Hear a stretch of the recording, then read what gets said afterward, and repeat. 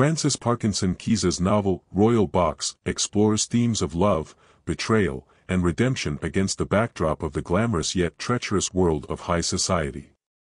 Set in England, the narrative weaves together the lives of several characters, each grappling with their desires, ambitions, and the consequences of their choices. The titular, Royal Box, serves as a symbol of the elite world that these characters inhabit, a world where appearances often mask deeper, more complex realities. At the center of the novel is Lady Helen Beecham, a woman whose beauty and charm have secured her a prominent place in society. Yet beneath her polished exterior lies a deep sense of disillusionment and a longing for something more meaningful.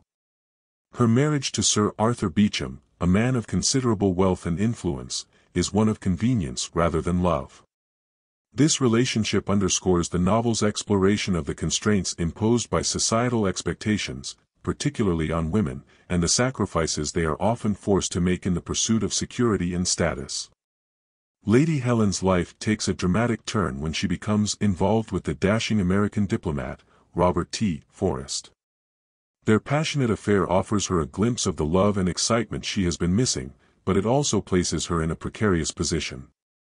The affair is not merely a personal transgression but a scandal that threatens to unravel the carefully constructed facade of her life. Keyes uses this relationship to explore the tension between desire and duty, and the ways in which personal happiness is often at odds with societal norms. The novel also delves into the lives of other characters, such as Sir Arthur Beecham, whose ambition and desire for power drive him to make morally questionable decisions. His character is a study in the corrupting influence of power and the lengths to which individuals will go to maintain their status.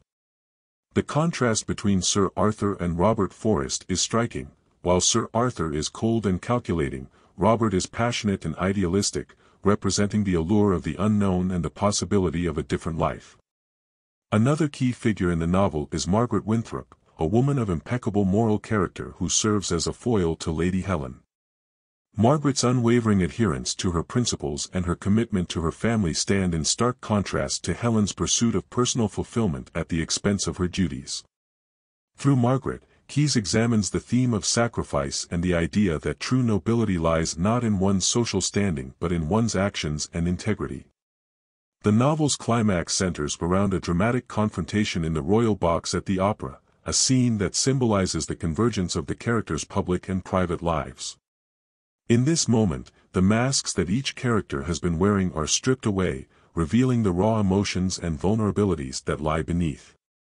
The opera itself, with its themes of love, betrayal, and tragedy, serves as a fitting backdrop for the unraveling of the characters' lives. In the end, Royal Box offers a nuanced exploration of the complexities of human relationships and the often painful choices that individuals must make in their pursuit of happiness. Keyes does not provide easy answers or tidy resolutions. Instead, she presents a world in which the lines between right and wrong, love and duty, are often blurred. The novel suggests that while society may impose certain expectations and constraints, true fulfillment can only be found by those who are willing to confront their own desires and take responsibility for their actions. Frances Parkinson Keyes' Royal Box is a richly textured novel that combines elements of romance, drama, and social commentary.